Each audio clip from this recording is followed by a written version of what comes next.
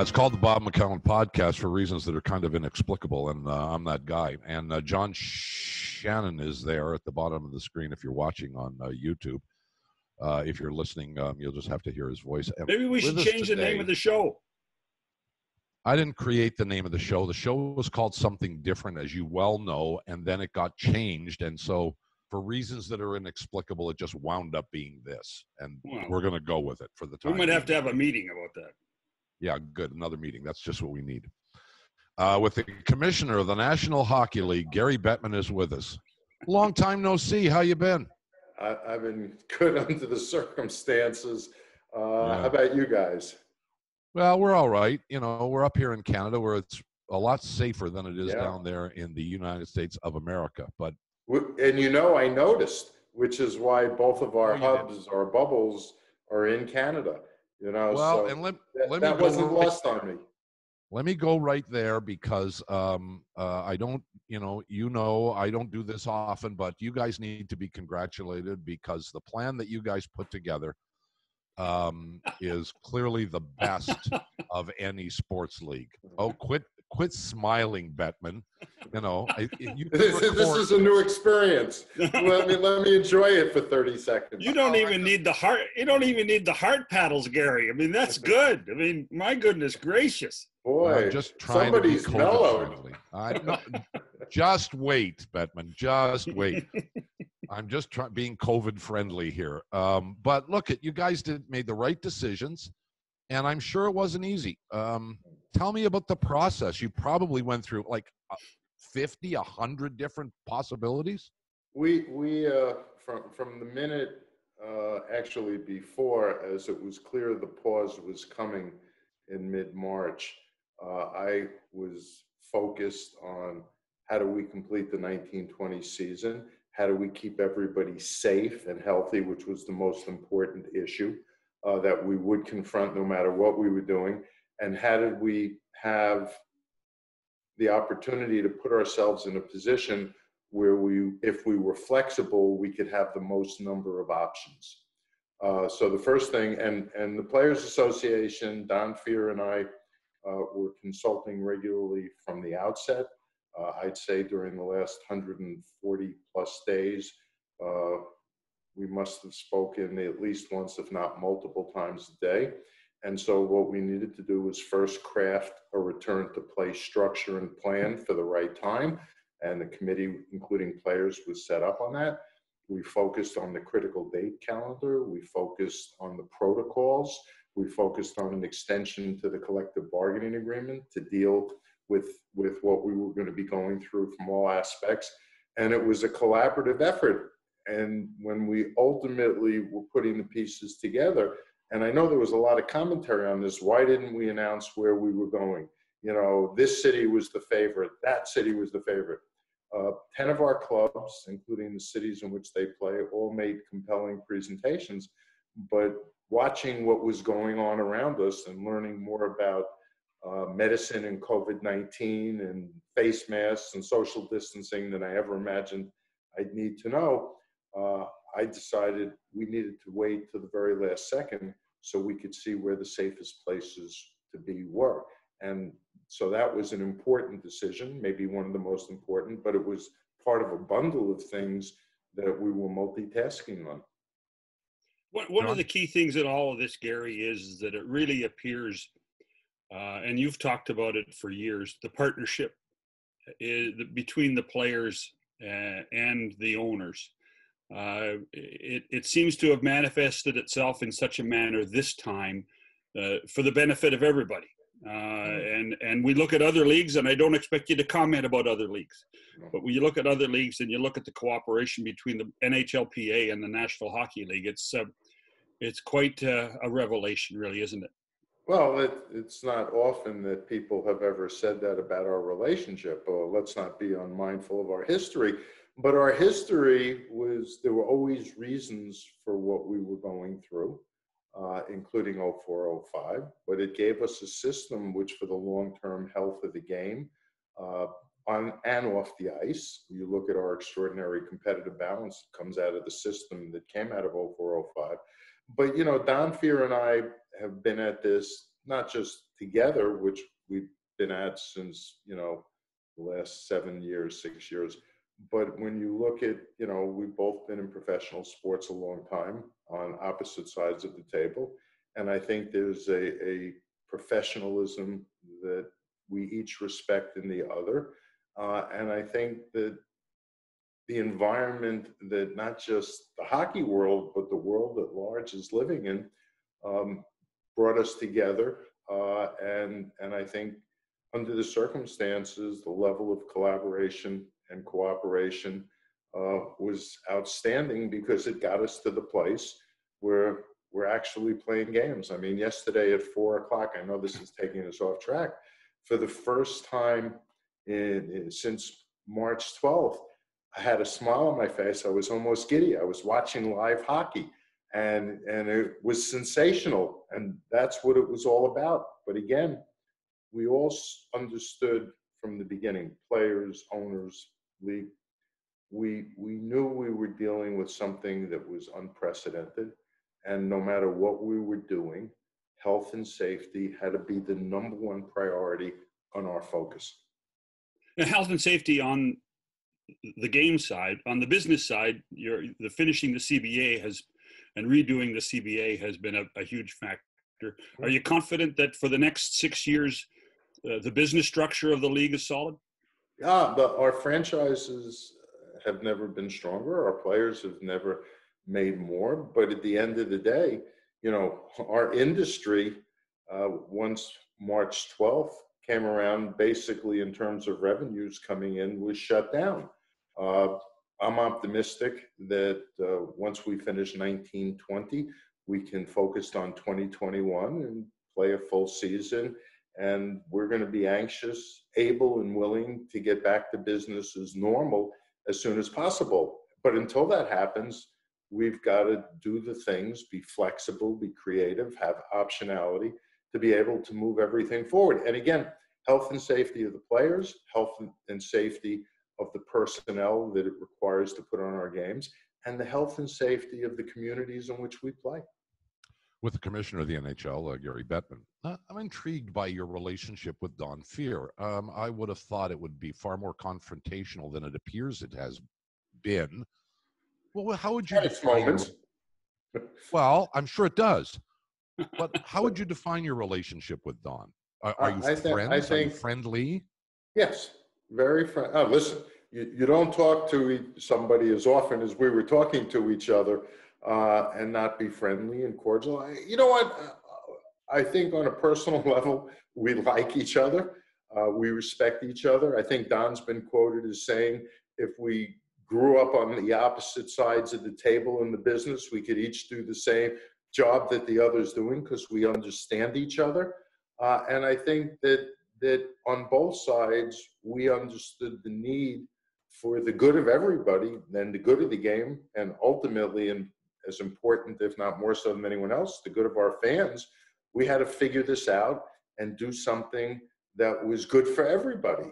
And I think that's what brought us together. But I have the utmost respect for Don. I think he does for me. Let's not leave Matthew Schneider out of the mix, who was an important element, as was Bill Daly, Bob, who, as you know, is an extraordinary talent and somebody who I rely on quite heavily.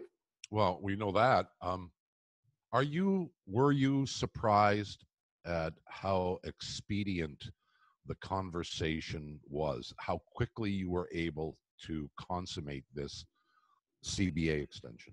Well, that's a great question. I'm not sure at the time as we were going through it, it felt quick.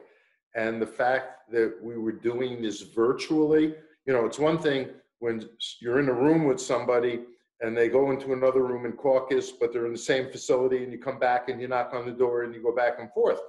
Sometimes it's too easy to get off the phone or to get off the Zoom.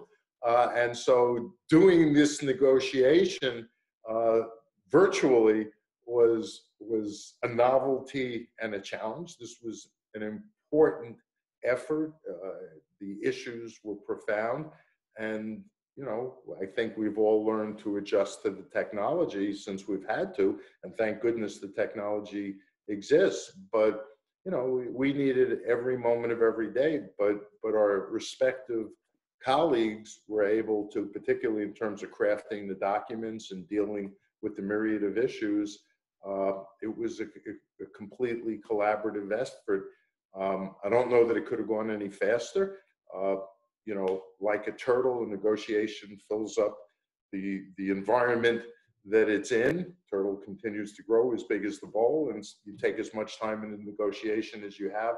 But I think, again, everybody recognized you know, listen, we didn't agree on everything, but conceptually, we were on the same page as to what needed to be accomplished. And that may have been the most important element of this. Without COVID, would you have a new deal? Well, you know, we were working on a new deal last summer when we both agreed not to exercise the reopener, which we both could have done in September for next September. Next September being right around the corner now. It's amazing how time has flown during this. And we were working on that. And after we each didn't reopen, things slowed down a little. But we had been focused on an extension of the CBA because labor peace is important, vitally important, particularly at a time like this when there are enough distractions going on in the world. I think, you know, particularly our fans were looking for us to do the right thing for them, our fans, for the game, for the players, for the teams. And I think we recognized, Don and I did, that we had a responsibility to try and do the right things here. You will embark now on on what you've created as a remainder of the 1920 season. In a time frame that hockey has not experienced. You are, you know, we've seen Stanley Cup playoffs go into June, but not July, not August, not September, not up against baseball and the start of the NFL, which we assume is coming in. College football is, I don't have to tell you, is a big thing in the United States. As you went through this process, how aware were you of that? And what do you think, Gary, is going to be the audience's reaction when, you know, you're going to have all kinds of things to watch simultaneously all of a sudden? Well, you know, even when we play the Stanley Cup final, we're up against, normally, we're up against baseball, we're up against the NBA championship. Yep. So, you know, hockey fans will find us. It's clear from all the data I'm seeing that people are missing sports, particularly at a point in time when the world is being challenged and life isn't normal. People come together around sports. It's an emotional connection. It's a unifying force, particularly in difficult and challenging times. So I think there's going to be an appetite for all of us. My focus was, from a timing standpoint, when we talk about health and safety, and I know that I keep hammering that, there was also a second element that we were focused on. Yes, we had to be very careful in terms of the protocols for COVID-19, but we also were looking at a situation where most of our players hadn't skated and wouldn't be skating for a period of time longer than it had ever been since they were 3 years old. And we didn't want the players risking their careers and getting injured by not being in game shape. So what we did, we weren't focused on the other sports. We were focused on us. Okay, when it was safe to reopen our facilities for individual and small group training with the appropriate protocol, phase 2.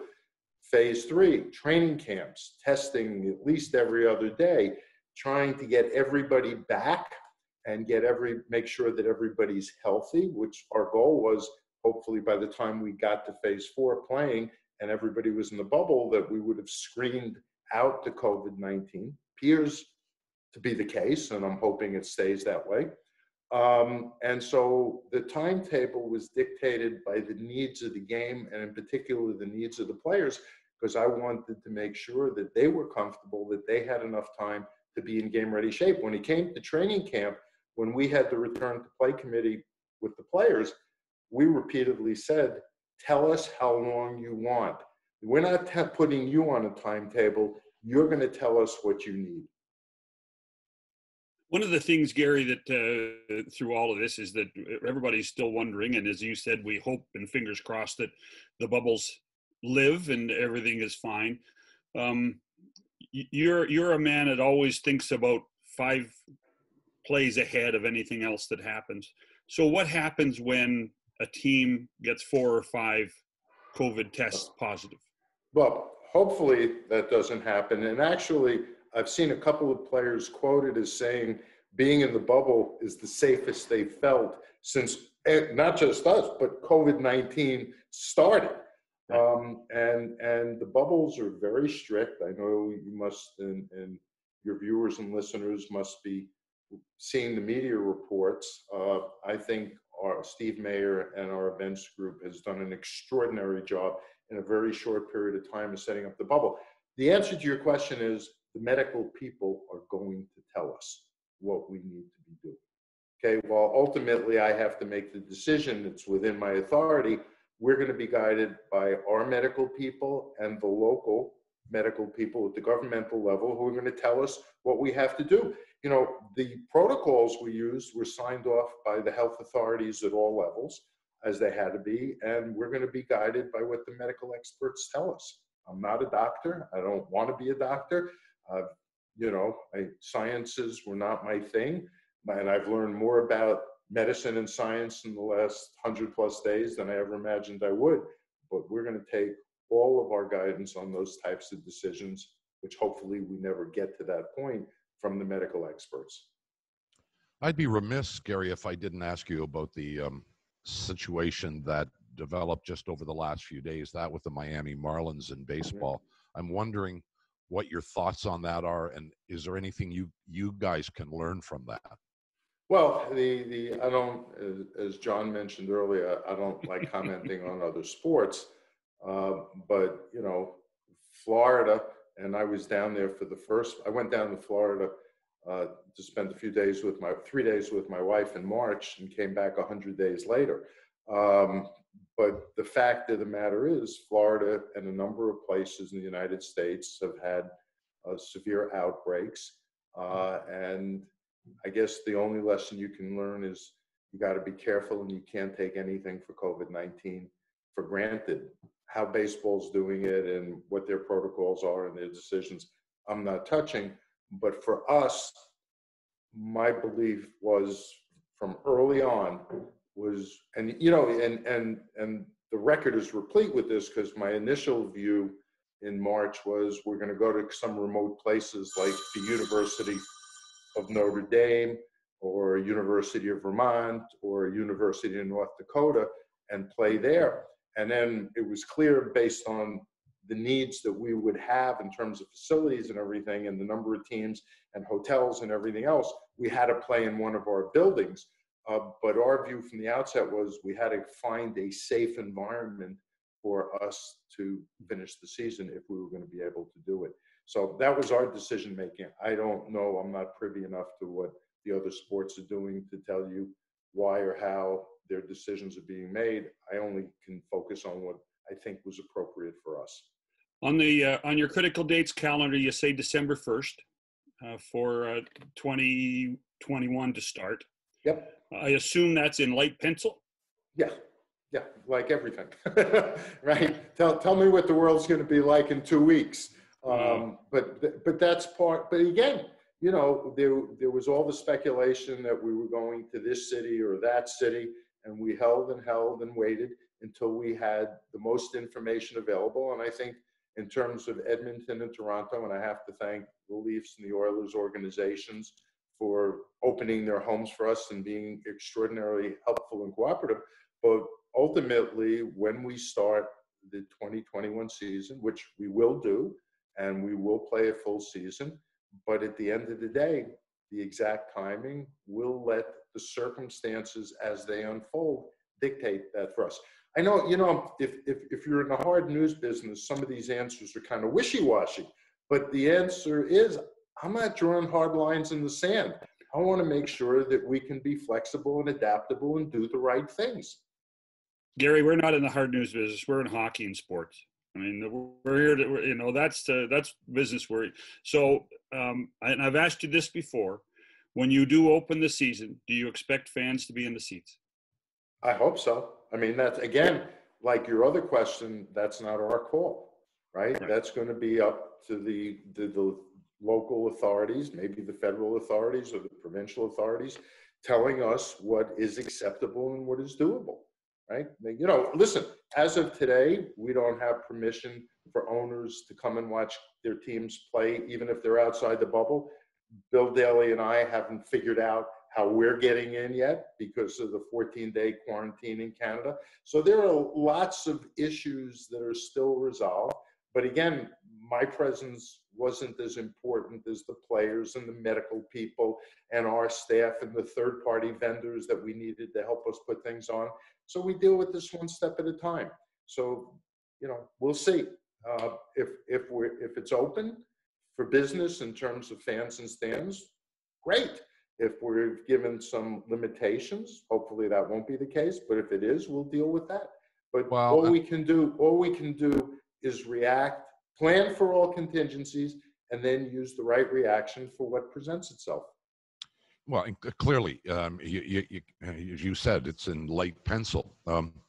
And one of the things you have to contemplate is if you start a new season in December, are you likely to be in a situation where, not dissimilar to what you have right now with Toronto and Edmonton, where you have maybe 4 places and guys, and they're back in isolation again for some period of time? It's got to be on your mind.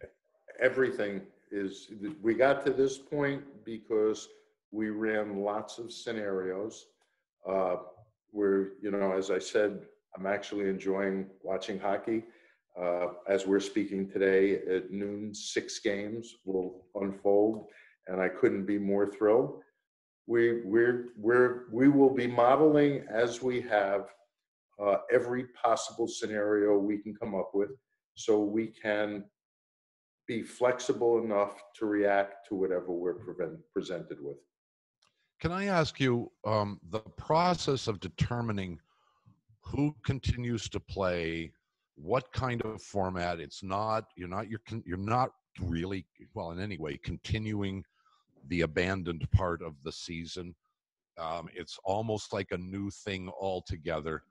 How many hundreds of variations did you go through before you came up with this? There were no shortage of opinions. Actually, we do think, you know, we were 89% done with the regular season, 180 games left when we took the pause. And, you know, because our competitive balance is as extraordinary as it is, there were a lot of teams that, if you cut off the standings on that day, that had played fewer games, some had played more games, and the likelihood was some number of the teams on the outside looking in actually would have made it in. And that was where the play-in round came from.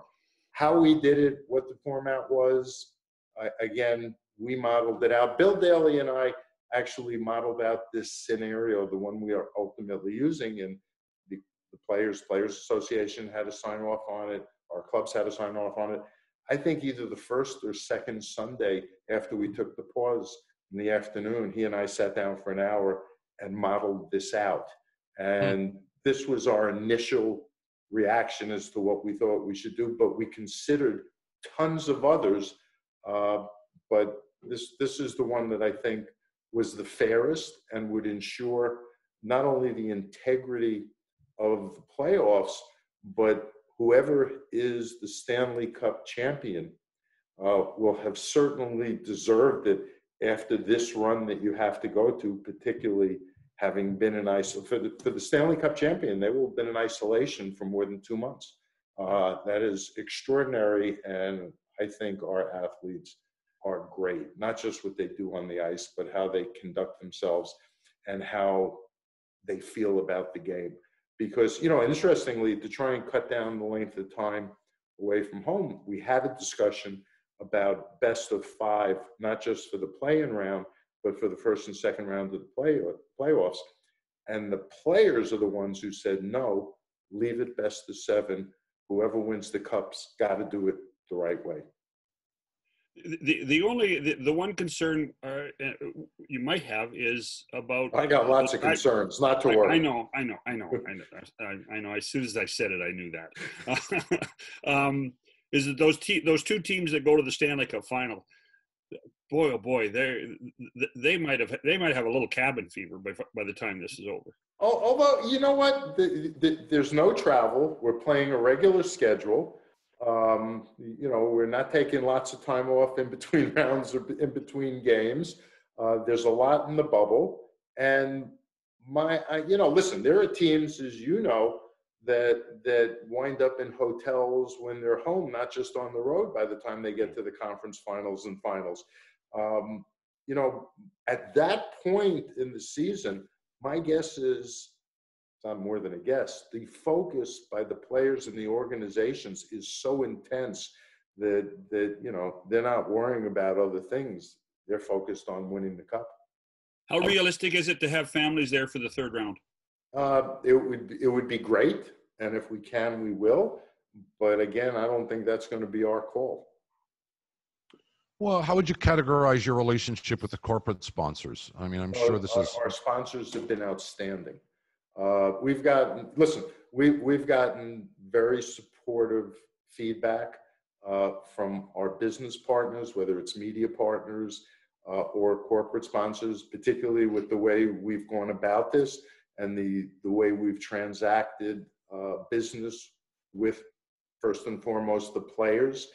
The fact that we could agree on an extension and everybody is looking not just at getting past COVID-19, but 6 years of labor peace. We've had great support and we're grateful for it. But hey, Bob, you got one arena that's got one of the number one corporate partners' names on it, and you got another arena with the other corporate partner's name on it. They got to be pretty damn happy. Well, listen, I think everybody who's associated with the game at any level is thrilled that we're back. And that was always the goal, because we believed that it was important, particularly in a time like this, that we do the best we could to reconnect the hockey world with the rest of the world, particularly, obviously, our fans. Well, Bettman, if you get locked out of Canada, or you and Daly decide not to come up here, what do you want to present? You want to present the Stanley Cup, Bob? I'm just trying to do my corporate best to help my friend Bettman out here. I'm offering to present the cup if he needs. By the way, my suggestion that we're having trouble getting in is a short-term issue logistically. we will be there, and the greatest honor there is, presenting the greatest trophy in sports. I'm planning on being there. I can't believe you offered. I can't believe you offered. How long have you known him? Of course you know he would offer. I've known him longer than I've known you. So holy smokes. Well, I got a few political connections here. If you don't nice to me, you two, I can keep Bettman and Daly out of Canada probably. Oh my goodness. I think we'll be fine. Again, I think you'll be okay. We didn't focus on ourselves as a priority. There are other things that we wanted to make sure we were taking care of. And, based on the needs and demands on our time, we're both where we need to be right now. Well, you've done a terrific job. I said that off the top, and it's only appropriate that I say that at the end of this. No league has done a better job. I'm not going to categorize who's better and who's worse, but you guys have done a terrific job in putting the pieces to this together, and in just a short period of time, you're going to see the fruits of your labor become exposed to everybody. We've seen a few exhibition games now, but all of a sudden this thing is going to start for real, and we'll keep our fingers crossed. Not just John and I, but all of the hockey fans that it works out well. And nice job, Bettman. Congratulations. Thank you. And as always, it's great to be with you. So you guys be safe, stay healthy, and I hope to see you soon. We'll look forward to that. Thank you, Gary. All the best. That's it for us. We'll see you next time on the podcast. Bye-bye.